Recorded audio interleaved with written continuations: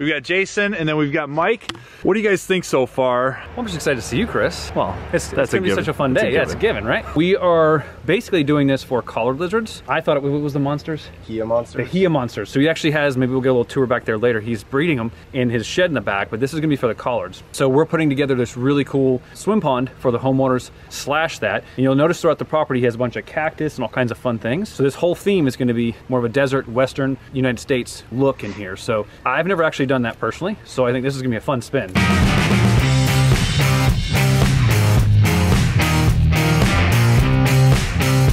What is up, everybody? Chris at Team Aquascape. I am down here. There's Trevor, and I also have Jason and Sean Duffney here. Now, these are the boys from Earthworks. We have worked together numerous times in the past. Super excited to be back down here in northern Florida. We are going to be building a pond for Gila monsters? Yes. Yeah, some kind of Gila monsters, or other kind of monster, whatever you guys got down here. We're out here at your new location, so you got about 5 to 6 acres. And this, how long has this property been here? Yeah, we've almost been here 2 years. And this is what you're running your operations out of now, Yeah, right? yeah. So we took everybody from the garden center and moved over here from the operational side. Gotcha. So we will be sure to give you a quick little tour of this later on in the video, but it looks like from the sounds of things are starting to roll off this morning, so we should probably get to work ourselves, don't you think? Yeah, we got a nice little hike to the job site.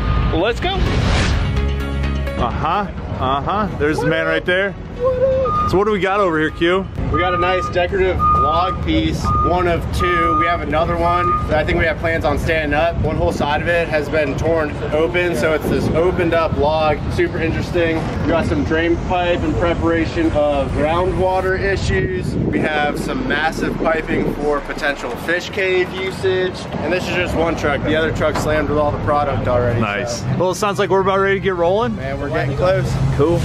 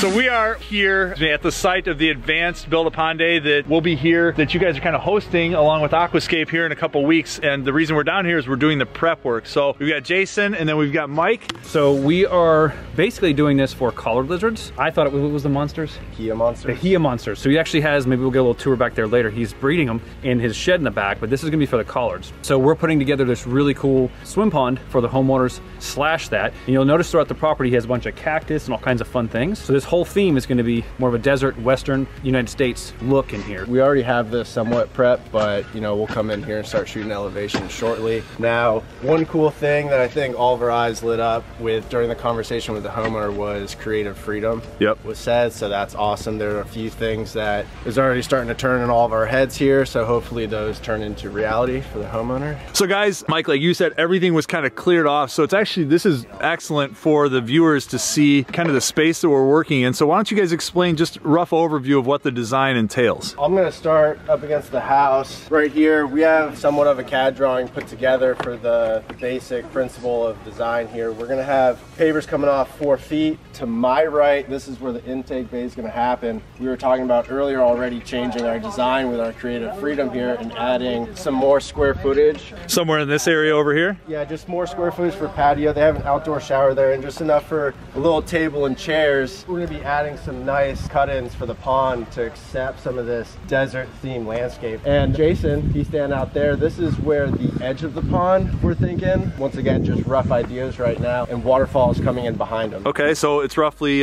20 by 25 foot-ish pond? In there, 20, 25 foot pond, shoulder depth, you know, 4 or 5 foot deep. Why don't we just talk real quick on how we're gonna filter this thing? I would assume on a pond this size that you're gonna be doing constructed wetland as opposed to biofall waterfalls or anything like that. So you want to go ahead and speak to that? Correct, yeah, you'll see we're not gonna have any spillways, biofalls on this project. It's going to be a wetland filter. I think we have 2 centipedes and a snorkel vault, and it's gonna be set up over on this side. We're gonna do something roughly about 8 inches, 12 inches higher than the pond, just so we have this more natural flow coming in here, because Chris and Mike are gonna mac it out with mega waterfalls over here. So what we'll end up doing probably is we're gonna have roughly around 18,000 gallons per hour flowing through the falls. Yep. Separate gallons per hour for jets and bog. Yep, so a nice upper pooling area to start off the waterfalls, and also maybe some room for aquatic plants and that kind of stuff to soften everything up. But no, I like what you said. So we've got, like Jason was saying, and I've talked to it with Ed, we've got about an 18,000 gallon per hour inline pump that'll power the main falls, and then we have another 12,000 gallon per hour pump that's adjustable speed that we can use for the jets, as well as split it up for the wetland filter. I love it. Clean slate, freaking sun is shining. I mean, and I get to work.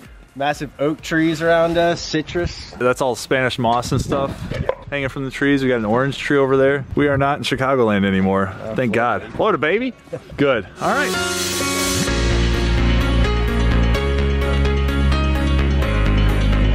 So as you can see, excavation has already begun. We've got Mike up here on the machine digging out the area where our intake bay is going to go. It's a little deep right now, but we're going to go to a 2-foot depth along the entirety of the footprint of the pond, so that we can really get a lot of water volume based on the space, as well as make room for a lot of those big massive boulders that we have staged back over there. We've already ran into what looks like an old utility, which is a very common thing. Fortunately for us, you can see the guys pulling the pipe out of the ground. It didn't mean anything. Kind of hard to see with the sun where it's at, but you see Mike's already working on getting a lot of this dirt out of here. We're going to generate an enormous amount of dirt for this project based on the size that it's a rec pond. Things are happening out here. You can see we've got Jason over there, phone, handling business. We've got Mike on the machine, and then we're just going to keep rolling over here. So let's go.